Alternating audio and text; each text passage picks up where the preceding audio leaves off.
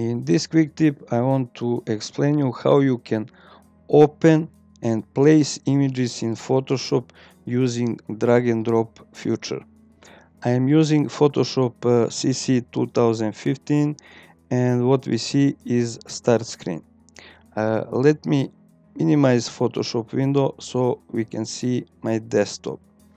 Process that I am showing you works exactly the same when you drag images from your desktop or any folder on your computer. So to open image, you just left click image or file. It can be PSD, LARED file or JPEG image. So you just left click and drag over Photoshop window. Release mouse button and you will have that image or file open.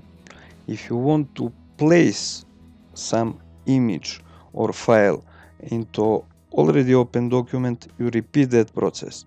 Just click on file, left click on file and drag over Photoshop window and over canvas area. This is basically image area and this is canvas area. You will see highlight and you will see plus sign below your cursor. Release mouse button and you will see bounding box so you can scale your placed object. If you confirm, you will see that you have embedded smart object or placed file as embedded smart object. Now what if you have already open document and you want to open some other image or file?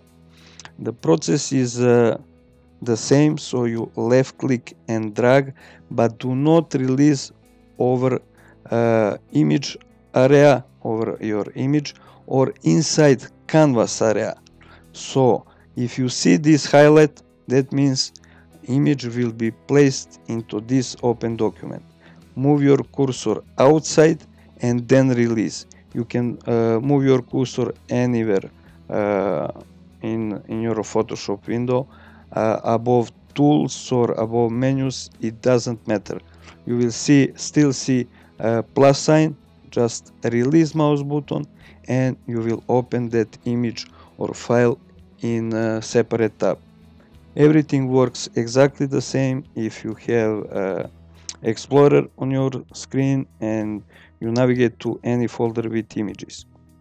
If you want to place some image or file into already open document, you click and drag and you will see when your cursor is anywhere inside canvas area, you will see this highlight. If you release mouse button, you will place that image or file as embedded smart object. What if you realize that you want actually to place that image or file into some other open document?